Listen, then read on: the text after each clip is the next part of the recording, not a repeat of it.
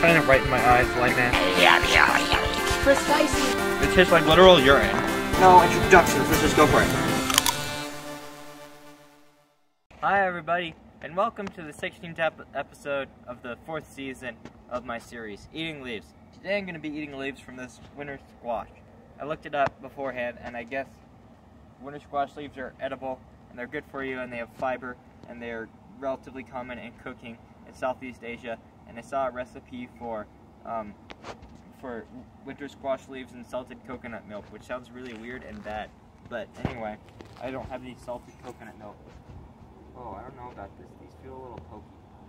It did say they were kind of rough on the outside, though. Oh, I guess there's only one way to find out.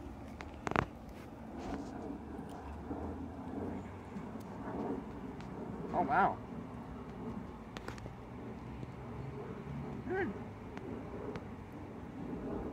Actually, that's like honestly good. Like, I would eat that.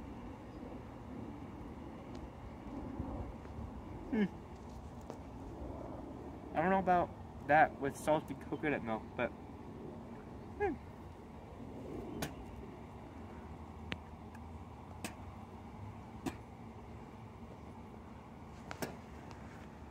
I'm not gonna swallow it just in case.